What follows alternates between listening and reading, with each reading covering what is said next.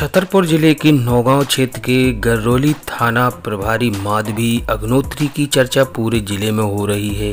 और हो भी क्यों ना, माधवी पिछले 2 दिनों से भूखे लोगों को उपलब्ध करा रही हैं खाना पीना।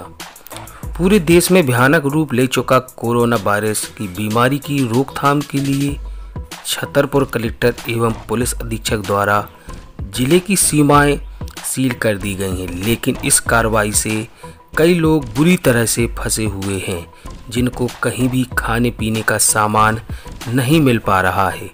थाना प्रभारी माधवी ने मानवता की मिसाल पेश करते हुए अपने फर्ज को बखूबी निभाया। MP7 न्यूज के लिए मुमताज खान।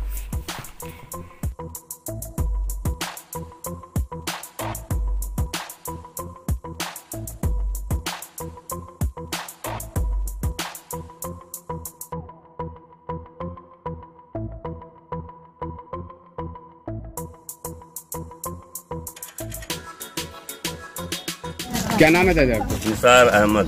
कहाँ के निवासी है? जिलिया और उत्तर प्रदेश।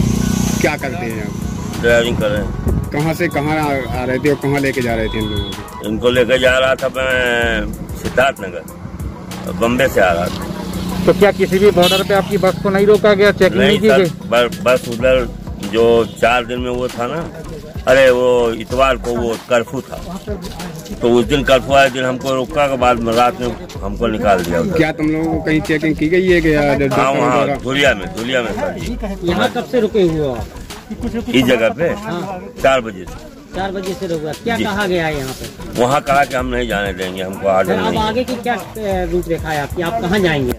हम तो सिद्धार्थनगर जाएंगे। लेकिन यहाँ से तो जाने नहीं दे रहा, फिर आप कौन सा रूट पकड़ेंगे? क्या तो हमारे पास कुछ है नहीं, हम जानते नहीं है कुछ, कहाँ से जाएंगे हम? तो आपको प्रशासन कर लेना चाहिए। क्या कैसा मामला है? कितने यात्री हैं और कहाँ से ये लोग आए हैं? ये जो बस है ये महाराष्ट्र के धौलिया से चल के आई है। ये शुक्रवार को निकली है वहाँ से, और ये इनको उत्तर प्रदेश बस्ती जो गोरखपुर के पहले जिला पड़ता है, इनको वहाँ जाना है। ये भटकते भटकते यहाँ तक पहुँचे हैं। चूँकि बॉर्डर सील हो चुकी है, लॉकडाउन चल रहा है, वरिष्ठ अधिकारियों के आदेश से हम यात्री बस को अलाउ नहीं कर रहे हैं।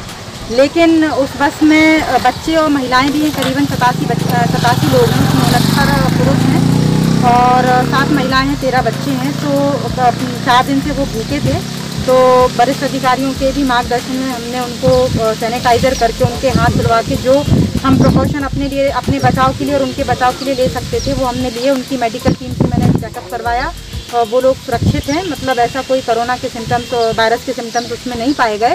फिर उनको मैंने खाने पीने की व्यवस्था में हमने उनको बिस्किट, पानी के पैकेट, फल फ्रूट जो हो सकता था अरेंज, हमने उनको करवाया। अभी कहाँ जाएंगे मैडम? अभी कब तक रोका जाएगा? अपनी टीम तो इनको नहीं अलाउ कर